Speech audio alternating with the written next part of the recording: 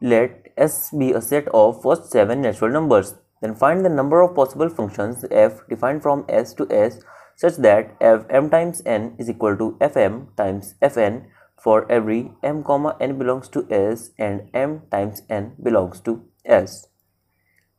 You are watching Brain Explorers, the world where brain starts working.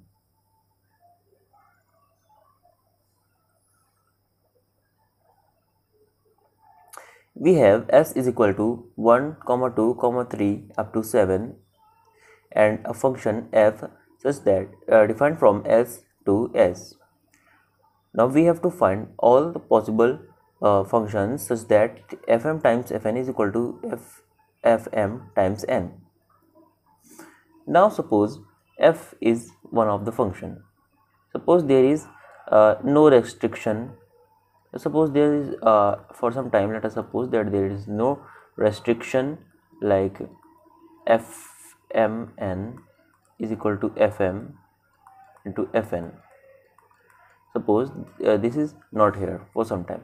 So what are the possibilities? We can choose any possible value for f1, any possible value for f2, any possible value for f3 and so on. Let f is one of the function. So if we choose the values like we choose 1 for all the values, then f is a constant function. This is also a possibility. Or we can choose say some random values 3, 4, 5, 6 and 1, 1. So this is also a possibility. Or and any possibility is like 2, 3, 2, 1, 1, 7, 6, etc. In this way, many of the functions f are possible. So if we see how many choices for f1 we have, for f1 we have here 7 choices. Notice that we are talking that there is no restriction for that case. f2 also has 7 choices in that case. f3 also has 7 choices, and f4, f5, f6, f7, all these have 7 choices, and hence if there is no restriction, then 7 raised to the power 7 functions are possible. But now we have a restriction fm is equal to fm times fn, fmn is equal to fm times fmn. Sorry, fmn is equal to fm times fn. This restriction is given over here. Now we have to take this in consideration. So if we put n is equal to 1, so what we get? We get fm is equal to fm times f1. Now obviously we know that fm belongs to s, this belongs to s, and hence fm is not equal to 0. Since it is not equal to 0, so it can be cancelled from both sides, and we get f1 is equal to 1. Now obviously this 7 raised to the power 7 is wrong, and here one more thing we get, that f1 is equal to 1, is definitely equal to 1, and hence we have only one choice. Look, this one is the value of f1, but this one we have written that it has only one choice. If there it was 2, even then here in the bracket we would have written one choice. Okay, so f1 has only one choice. Now if all other functions have 7 choices, then the possibility will be 7 raised to the power 6, this number of functions. But this is not so over here. Look how we can write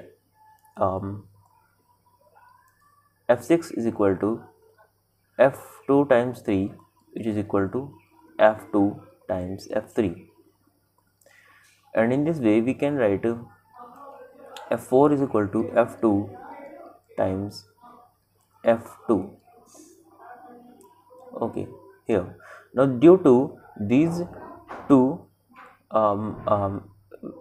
functions, these two f4 and f6, we are not allowed to choose all the values for f2 and f3, because if we choose, suppose if we take f2 is equal to 3, then in this case f4 will become 3 multiplied by 3, which is equal to 9, and 9 does not belong to s. So on choosing a wrong value of 2, we are getting an invalid type of f. So that's why we cannot choose 3 for f2. So what are the possibilities for f2 and what are the possibilities for f3, we will see here. So if we can take the value of f2 as 1 and f3 as 1. We will say the combined we will see the choices for f2 and f3 combinedly. So this is a possibility here. If you see, then f4 will have a value of 1 and f6 will become equal to 1 into 1, that is also equal to 1. We can choose f2 is equal to 1 with f3 is equal to 2.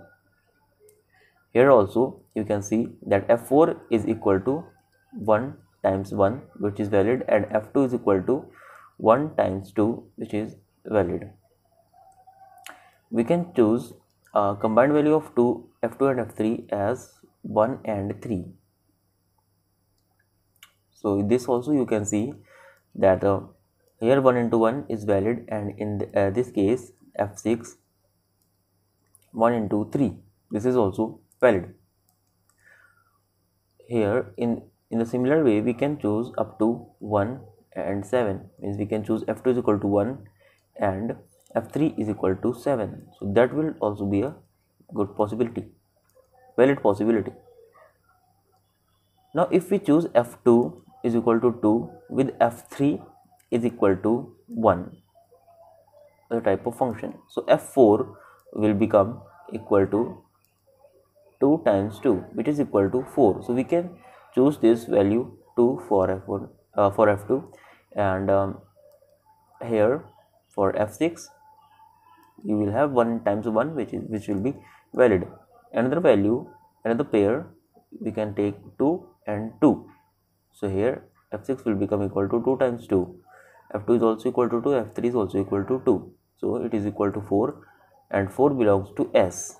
So this is a valid case, and we can take f2 as 2 and f3 as 3. But if we take f2 as 2 and f3 as 4, then this is not possible, because if we take this 2 times 4 as a product, it will give us 8, and 8 does not belongs to s. So this is not possible, and hence we cannot choose this case. Okay, so now we are done with our choices.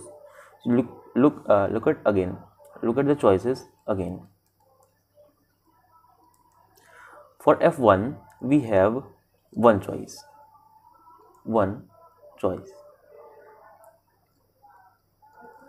For f2 and f3 combined, we have these 7 choices and these 3 choices, means in total 10 choices.